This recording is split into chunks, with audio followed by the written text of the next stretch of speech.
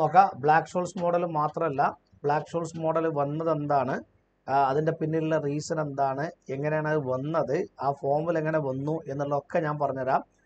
Be very very cool, be confident, എല്ലാവരും നല്ല positive വൈബിൽ ഇരിക്കുക. എനിക്കിത് മനസ്സിലാകുന്നുണ്ട് എന്നുള്ള ആംഗിളിൽ ഇരിക്കണം, എങ്കിലേ നമുക്കിത് തലയിൽ കയറുള്ളൂ. ഓക്കെ, ആദ്യം ചെയ്യാനുള്ള സ്റ്റെപ്പുകൾ എങ്ങനെയാണ്, ഓക്കെ, എങ്ങനെയാണ് ഇത് ചെയ്യേണ്ടത്, അതിൻ്റെ ഫോമിൽ എന്താണെന്ന് പറഞ്ഞുതരാം. എന്നിട്ട് ഫോമിൽ എന്തുകൊണ്ട് വന്നു, ഫോമിൽ വന്നതിൻ്റെ റീസൺ ഇങ്ങനെയാണ് എന്ന് പറയുമ്പോൾ ബ്ലാക്ക്-ഷോൾസ് മോഡൽ വളരെയധികം എളുപ്പമായിട്ട് വരും കേട്ടോ. ഫോമുല ഞാൻ ലാസ്റ്റ് പറയും എങ്ങനെയാണ് ഫോമുല ഡെവലപ്പ് ചെയ്തത് കേട്ടോ. ശ്രദ്ധിക്കുക, നമ്മൾ ആദ്യം പഠിച്ചല്ലോ നമ്മുടെ ബൈനോമിയൽ ട്രീ അല്ലേ, binomial model four option valuations നമ്മൾ നേരത്തെ പഠിച്ചില്ലേ കഴിഞ്ഞ ക്ലാസ്സിൽ. ഈ binomial മോഡൽസിന്റെ value, binomial model four option valuation, ഓപ്ഷൻസിന്റെ price കാണാനുള്ള മോഡലാണല്ലോ ബൈനോമിയൽ. ആ മോഡൽ കുറച്ച് കോംപ്ലിക്കേറ്റഡ് ആണ്. ആ മോഡൽ ഒന്നും കൂടി സിംപ്ലിഫൈ ചെയ്യണം എന്ന് വിചാരിച്ചിട്ട് ഒരുപാട് തവണ റിസർച്ച് ചെയ്തിട്ട് ബ്ലാക്ക്-ഷോൾസും അല്ലെ, അതാണ് ഫിഷർ ബ്ലാക്കും മിറോൺ ഷോൾസും കൂടി ഉണ്ടാക്കിയ ഫോമുലയാണ്. എന്താണ് ഫിഷർ ബ്ലാക്കും മിറോൺ ഷോൾസും കൂടി ഉണ്ടാക്കിയ ഫോമുലയാണ് black-shawls model four option valuation. 1997 ഇതിന് എന്ത് കിട്ടി, നൊബേൽ സമ്മാനം കിട്ടി. ഫോർ എക്കണോമിക്സിലെ നൊബേൽ സമ്മാനം കിട്ടി കേട്ടോ.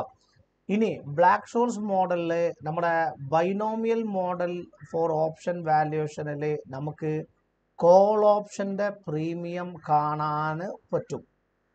അതുപോലെ പുട്ട് ഓപ്ഷന്റെ പ്രീമിയം കാണാനും എന്തിൽ പറ്റും, ബൈനോമിയൽ മോഡൽ ഫോർ ഓപ്ഷൻ വാല്യുവേഷനിൽ പറ്റും. എന്നാൽ ബ്ലാക്ക്-ഷോൾസ് മോഡലിൽ നമുക്ക് പുട്ട് ഓപ്ഷന്റെ പ്രീമിയം കാണാൻ പറ്റില്ല, മറിച്ചിട്ട് എന്തേ പറ്റുള്ളൂ, കോൾ ഓപ്ഷന്റെ പ്രീമിയം കാണാനേ പറ്റുള്ളൂ. പുട്ട് ഓപ്ഷന്റെ എന്ത് ചെയ്യില്ല, പറ്റില്ല. അപ്പൊ അങ്ങനെ വന്നാൽ പുട്ട് ഓപ്ഷന്റെ പ്രീമിയം കാണാൻ നമ്മൾ എന്ത് ചെയ്യും? അങ്ങനെ ഒരു ക്വസ്റ്റ്യൻ ഞാൻ നിങ്ങൾക്ക് തന്നിട്ടുണ്ട്. ഇതിൽ തന്നെ ഇന്ന് തന്നെ നമ്മൾ ഡിസ്കസ് ചെയ്യുന്നുണ്ട്. നമ്മൾ ഇന്ന് 3 വലിയ ക്വസ്റ്റ്യൻസ് ചെയ്യും. അതിൽ രണ്ടാമത്തെ ക്വസ്റ്റ്യന് നിങ്ങളുടെ വർക്ക് സ്റ്റഡി എന്നുള്ള ക്വസ്റ്റ്യൻ ആണ്. അതാണ് ഏറ്റവും സിമ്പിളായിട്ടുള്ള ക്വസ്റ്റ്യന്. ആ ക്വസ്റ്റ്യൻ അതുപോലെ എക്സാമിന് ചോദിക്കാനാണ് ചാൻസ് ഉള്ളത്. ബാക്കി ഞാൻ ഡിസ്കസ് ചെയ്യാൻ പോകുന്ന ഒന്നാമത്തെ questions which is tougher than the second question, the third question which is highly tough, അതിനേക്കാളും ടഫുള്ള ഒരു ക്വസ്റ്റ്യന് ഇനി എക്സാമിന് നിങ്ങൾക്ക് വരാൻ ചാൻസ് ഇല്ല. ഈ 3 ക്വസ്റ്റ്യൻസ് കൂടി ചെയ്യുമ്പോൾ നമ്മൾ ഇതിൽ എക്സ്പേർട്ട് ആവും. ഇതിൽ മൂന്നാമത്തെ ക്വസ്റ്റ്യൻസിനകത്ത് 4 സബ് ക്വസ്റ്റ്യൻസ് ഉണ്ട്. അതിലൊന്ന് പുട്ട് ഓപ്ഷന്റെ വാല്യൂ കാണാനാണ് കേട്ടോ. അപ്പോൾ പുട്ട് ഓപ്ഷന്റെ വാല്യൂ എന്തിൽ പറ്റില്ല, ബ്ലാക്ക്-ഷോൾസ് മോഡൽ പറ്റുമോ മക്കളെ? പുട്ട് ഓപ്ഷന്റെ വാല്യൂ കാണാൻ ബ്ലാക്ക്-ഷോൾസ് മോഡൽ പറ്റുമോ? പറ്റൂല എന്നല്ല ഞാൻ പറഞ്ഞത്. Are you there? പറ്റില്ല. അപ്പൊ എക്സാമിനുള്ള ഇന്ന് തന്നെ വരുന്നുണ്ട് പുട്ട് ഓപ്ഷന്റെ വാല്യൂ കാണാൻ, പുട്ട് ഓപ്ഷന്റെ വാല്യൂ കാണാനുള്ള ഒരു ക്വസ്റ്റ്യന്, പ്രീമിയം കാണാനുള്ള ക്വസ്റ്റ്യൻസ് ഉണ്ട്. അപ്പൊ അങ്ങനെ വന്നാലേ അതിന്റെ ബെസ്റ്റ് മെത്തേഡ് എന്താ, നമ്മുടെ പുട്ട് കോൾ പാരിറ്റി തിയറി ഉണ്ടല്ലോ, സിപ്പ് പെപ്സി ബി കൂൾ എന്ന് പറഞ്ഞൊരു പരിപാടി ഇല്ലേ, സിപ്പ് പെപ്സി ബി കൂൾ. ആദ്യം നമ്മൾ കോൾ ഓപ്ഷന്റെ പ്രീമിയം കണ്ടുപിടിക്കും. ഓക്കെ, എന്നിട്ട് സ്റ്റോക്കിന്റെ പ്രൈസ് ഉണ്ടാകുമല്ലോ, ബോണ്ട് എങ്ങനെ കൺവേർട്ട് ചെയ്യാം, പ്രസന്റ് അല്ലെ, എക്സസൈസ് പ്രൈസിന്റെ പ്രസന്റ് വാല്യൂ കണ്ടാലേ പ്രസന്റ് വാല്യൂ ഓഫ് ബോണ്ട് കിട്ടും. ഇതൊക്കെ വെച്ചിട്ട് നമ്മൾ എന്ത് ചെയ്യും, കോൾ പ്രീമിയം ആദ്യം കണ്ടുപിടിച്ചിട്ട് പിന്നീട് നമ്മൾ സിപ്പ് പെപ്സി ബി കൂൾ അല്ലെ, puttu option is equal to bond plus call minus stock price എന്ന് വെച്ചിട്ട് നമ്മൾ എന്ത് കാണും, പുട്ട് ഓപ്ഷൻ്റെതും കണ്ടുപിടിക്കും കേട്ടോ. അപ്പോൾ ബ്ലാക്ക്-ഷോൾസ് മോഡലിൽ കോൾ ഓപ്ഷന്റെ പ്രീമിയമേ കാണാൻ പറ്റുള്ളൂ. ഓക്കെ, ഇനി ഈ ഫോമുല ഒന്നും കണ്ടിട്ട് നിങ്ങൾ പേടിക്കണ്ട, എഴുതിക്കോളൂ. Value of A call option equal to, എഴുതിക്കോളൂ, value of A call option equal to. ഇതെങ്ങനെയാണ് വന്നത്, ഇതിന്റെ പിന്നിലുള്ള റീസൺ എന്താണ്, ഇറ്റ്സ് വെരി വെരി സിമ്പിൾ ആണ്.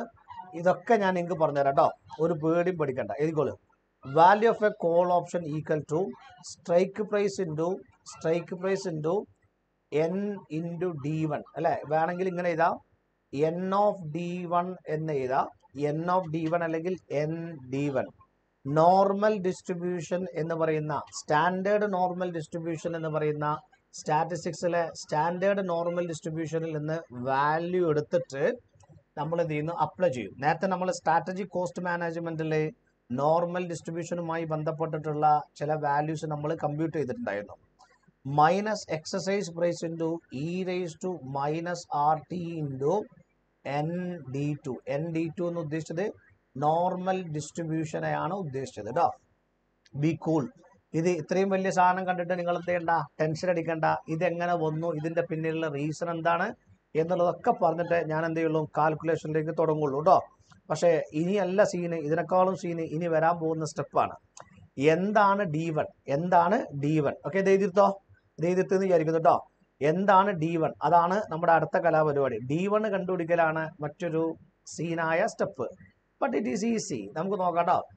Where D1 is equal to log, natural log ആണ്, ലോഗ് ടു ദ ബേസ് 10 അല്ല, natural log of strike price divided by exercise price. Okay, എന്താണ് ഇത്? ഇത് ആദ്യം നമ്മൾ ഡിസ്കസ് ചെയ്യും. ഇതിന്റെ ഒരു 4-5 ക്വസ്റ്റ്യൻസ് ചെയ്തിട്ട് നമ്മൾ എന്ത് ചെയ്യുള്ളൂ, Black-Scholes മോഡൽസിലേക്ക് പോകുള്ളൂ.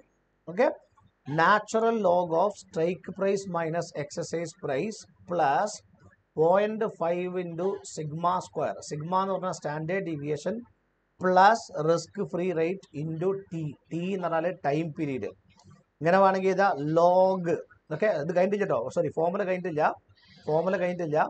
ഫോർമുലയുടെ അടിയിൽ ഡിനോമിനേറ്റർ ഉണ്ട്. അതാണ് natural log of strike price minus exercise price plus 1/2 അല്ലെങ്കിൽ sigma square, 1/2 sigma square plus risk free rate into time T divided by sigma root T.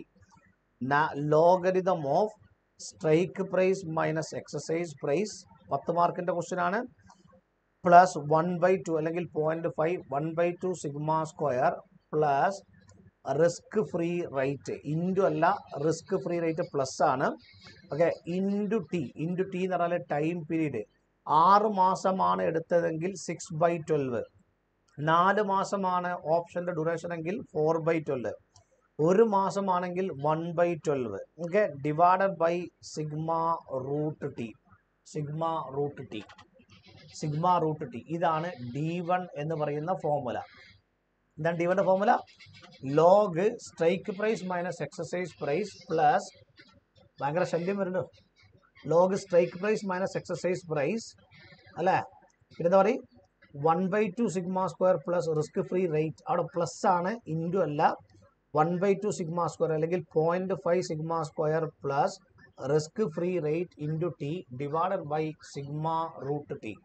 ഇതാണ് D1ന്റെ formula. Are you okay everyone? Formula copy ചെയ്തോ? എങ്ങനെയുണ്ട് കണ്ടിട്ട് സാധനം എങ്ങനെയുണ്ട്? പൊളിയല്ലേ? എന്താണ് പേടിക്കണ്ട കേട്ടോ. എങ്ങനെ വന്നു എന്നുള്ളതൊക്കെ ഞാൻ പറഞ്ഞുതരാം, ഒരു ടെൻഷനും വേണ്ട കേട്ടോ. ഇതിന്റെ പിന്നിലുള്ള റീസൺ അടക്കം നിങ്ങൾക്ക് മനസ്സിലാവുമ്പോൾ ഇത് എളുപ്പമായിട്ട് വരും കേട്ടോ. Where D2 is equal to ഏത് D2 is equal to where D2 is equal to D1 minus sigma root T. D2 is equal to D1 minus sigma root T. D2 is equal to D1 minus sigma root T. D2 is equal to D1 minus sigma root T. Okay. Now, value of a call option is strike price into N D1. ആ D1 ഇവിടെ കിട്ടും. D1 ഇങ്ങനെ കണ്ടുപിടിക്കുക ആദ്യം. എന്നിട്ട് അതിന്റെ normal ഡിസ്ട്രിബ്യൂഷനിലെ D1ന്റെ value ഇവിടെ fit ചെയ്യും. എന്നിട്ട് minus exercise price into E raise to minus R T. എന്തിനാണ് E raise to minus R T ഉപയോഗിക്കുക അല്ലെ? Exercise price into E raise to minus R T into N D2 അല്ലെ? അപ്പോൾ ആദ്യം D2 കാണണം, എന്നിട്ട് നോർമൽ ഡിസ്ട്രിബ്യൂഷനിലേക്ക് അപ്ലൈ ചെയ്യണം. Don't worry കേട്ടോ. എന്താണ് ഇതിന്റെ പിന്നിലുള്ള ലോജിക്ക് എന്നൊക്കെ നമുക്ക് നോക്കാം. ഇനി എക്സാമിന് ക്വസ്റ്റ്യൻസ് വന്നാൽ ക്വസ്റ്റ്യൻസ് എങ്ങനെ ചെയ്യണം, എന്നിട്ട് ഇതൊക്കെ കഴിഞ്ഞിട്ട് ഇതിന്റെ ലോജിക്ക് എന്താണ്, എങ്ങനെയാണ് ഫോർമുല വന്നതെന്നൊക്കെ എഴുതാം കേട്ടോ. എഴുതിക്കോ. സ്റ്റെപ്പ് നമ്പർ 1, എക്സാമിന് ക്വസ്റ്റ്യൻ വരുമ്പോൾ നിങ്ങൾ ചെയ്യേണ്ടത് ഇങ്ങനെയാണ്. Step number 1, compute D1. ആദ്യം D1 കാണാം, compute D1. Step number 2, compute D2.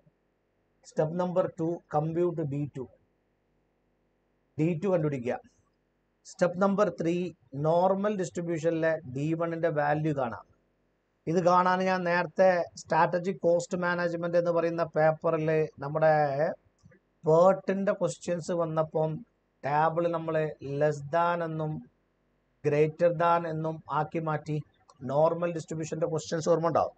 Z positive ആണെങ്കിൽ probability is equal to 0.5 plus table value. Z negative ആണെങ്കിൽ probability is equal to 0.5 minus table value. Z negative ആണെങ്കിൽ probability is equal to 0.5 minus table value. ഇവിടെ Z positive കേട്ടോ, Z positive. Z negative ആണെങ്കിൽ probability is equal to 0.5 plus table value. ഇങ്ങനെ ഒരു സാധനം പേർട്ടിന്റെ കമ്പ്യൂട്ടേഷനിൽ probability കാണാൻ വേണ്ടി ഉപയോഗിച്ചത് ഓർമ്മയുണ്ടോ? Strategic cost മാനേജ്മെന്റിലെ this is the best technique. ഇതെങ്ങനെ വന്നു, ഇതിന്റെ പിന്നിലുള്ള റീസൺ എന്താണ്, ഇതിന്റെ കാൽക്കുലേഷൻ ഒക്കെ നമുക്ക് നോക്കിയിട്ട് നമ്മൾ ചെയ്യും കേട്ടോ. ബി കൂളായിട്ട് ഇരുന്നാൽ മതി. നിങ്ങളവിടെ അവിടെ എഴുതിച്ചോ. അങ്ങനെയാണ് D1ന്റെ വാല്യൂ കാണാം കേട്ടോ. അപ്പൊ D1 പോസിറ്റീവ് ആണെങ്കിൽ 0.5 plus table value. Table value നമ്മൾ നോക്കും. ടാബിൾ വാല്യൂ ഞാൻ കാണിച്ചു തരാം. പക്ഷെ എക്സാമിന് നിങ്ങൾക്ക് എന്ത് ചെയ്യണ്ട, ടാബിൾ വാല്യൂ കാണാൻ 0.5 പ്ലസ് ടാബിൾ വാല്യൂ ഒന്നും വേണ്ട. അവിടെ ഓൾറെഡി നിങ്ങൾക്ക് തരും. അവർ ആ വാല്യൂ ഡയറക്റ്റ്ലി തരും. എക്സാമിന് വരുന്ന ക്വസ്റ്റ്യൻസ് നമ്മൾ ചെയ്യുന്നതിന്റെ ഏറ്റവും ഈസിയായ ക്വസ്റ്റ്യൻ ആണ്. നേരിട്ട് ടാബിൾ വാല്യൂ തരും. ഒരു പേടിയും പേടിക്കണ്ട. ലോഗരിതത്തിന്റെ കാൽക്കുലേഷൻ ചെയ്തിട്ട് വരെ നിങ്ങൾക്ക് തരും. പിന്നെ ഒരു പേടിയും നിങ്ങൾ പേടിക്കണ്ട. സയന്റിഫിക് കാൽക്കുലേറ്ററിന്റെ ആവശ്യവും എക്സാം ഹാളിൽ ഇല്ല. ഓക്കെ, നെക്സ്റ്റ് സ്റ്റെപ്പ് 4 ഏത്? Step 4 ND2. Step 4 N into D2. Step 4 N into D2. അതായത് നോർമൽ ആദ്യം D1 കണ്ടു, D2 കണ്ടുപിടിച്ച്, നോർമൽ ഡിസ്ട്രിബ്യൂഷനിലെ D1ന്റെ വാല്യൂ കണ്ടുപിടിച്ചു, നോർമൽ ഡിസ്ട്രിബ്യൂഷനിലെ D2ന്റെ വാല്യൂ കണ്ടുപിടിച്ചു കേട്ടോ. Step 5 find the value of A call option. Find the value of the call option എന്ന് പറഞ്ഞാൽ logarithm അല്ല, സോറി, എന്തിന് ലോഗ് അല്ലേ? What is the formula? What is that? Strike price minus അല്ലേ? What is the formula അല്ലേ?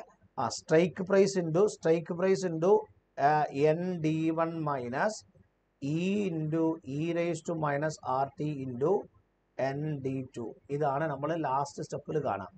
D1 ആദ്യം കണ്ടുപിടിച്ചു, step number 1. D2 രണ്ടാമത് കണ്ടുപിടിച്ചു, സ്റ്റെപ്പ് നമ്പർ 2. സ്റ്റെപ്പ് നമ്പർ 3 ഇതിന്റെ വാല്യൂ കണ്ടുപിടിച്ചു, സ്റ്റെപ്പ് നമ്പർ 3. ഇതിന്റെ വാല്യൂ കണ്ടുപിടിച്ചു, സ്റ്റെപ്പ് നമ്പർ 4. പിന്നെ എന്ത് ചെയ്തു? ഈ സാധനം അപ്ലൈ ചെയ്തു. അതിന്റെ ഇടയിൽ in between E raise to minus RT അതും കണ്ടുപിടിക്കേണ്ടി വരും. ഓക്കെ, ബി കൂൾ കേട്ടോ. ഇനി അപ്പം ബ്ലാക്ക് ഷോൾസ് എങ്ങനെ കമ്പ്യൂട്ട് ചെയ്യുക, അതിന്റെ സ്റ്റെപ്പുകൾ എന്താണ് എന്നുള്ളത് ഞാൻ പറഞ്ഞു തന്നു. ഇനി ഈ ക്വസ്റ്റ്യൻസിലേക്ക് പോകുന്നതിന്റെ മുമ്പ് കണ്ടിന്യൂസ് കോമ്പൗണ്ടിങ് എങ്ങനെ വർക്ക് ചെയ്യുന്നു എന്നുള്ളത് ആദ്യം തീരുമാനാക്കണം. ഒരു 4 ക്വസ്റ്റ്യൻസ് കണ്ടിന്യൂസ് കോമ്പൗണ്ടിങ്ങിൻ്റെത് ഞാൻ നിങ്ങൾക്ക് പറഞ്ഞുതരും. E raise to minus RT എന്ന് പറയുന്ന സാധനം അവിടെ വന്നില്ലേ? അപ്പം അത് മാനേജ് ചെയ്യണം ആദ്യം പഠിപ്പിക്കുന്നത് അല്ലെ? നമ്മളിപ്പോൾ എഴുതിയ ഫോർമുലയിൽ ഇങ്ങനെ ഉണ്ടല്ലോ, S0 into ND1 minus E into E raise to minus RT into ND2 എന്ന് പറഞ്ഞിട്ട് സാധനമില്ലേ? ഇവിടെ E raise to minus RT ഇതിന്റെ പിന്നിലുള്ള റീസൺ എന്താണ്, ഇതെങ്ങനെയാണ് കണ്ടിന്യൂസ് കോമ്പൗണ്ടിങ് കൂട്ടുക എന്നുള്ളത് ഒരു 4 ചെറിയ ക്വസ്റ്റ്യൻസ് ഞാൻ നിങ്ങൾക്ക് ഇപ്പോൾ പറഞ്ഞു തരും. ഇതേ സെയിം സാധനം നമുക്ക് ഫ്യൂച്ചേഴ്സിന്റെ contract, forward contract, future കോൺട്രാക്റ്റിൽ same application ആവശ്യമുണ്ട്. അപ്പോൾ ഒരു 4 പ്രോബ്ലം ഞാൻ ചെയ്യുന്നതോടുകൂടി ഇതിന്റെ ഫണ്ടമെന്റൽസ് സ്ട്രോങ് ആവും. അത് കഴിഞ്ഞിട്ട് ഈ ഫോർമുല എങ്ങനെയാണ് വന്നത്, എന്താണ് നേരത്തെ നമ്മൾ എഴുതിയ D1 എന്നുള്ള ഫോർമുല എങ്ങനെ വന്ന് അതിന്റെ പിന്നിലുള്ള റീസൺ എന്താണ് എന്നുള്ളതൊക്കെ നിങ്ങൾക്ക് ക്ലിയർ ചെയ്യും കേട്ടോ. അപ്പോൾ അടുത്ത വീഡിയോയിൽ അത് ക്ലിയർ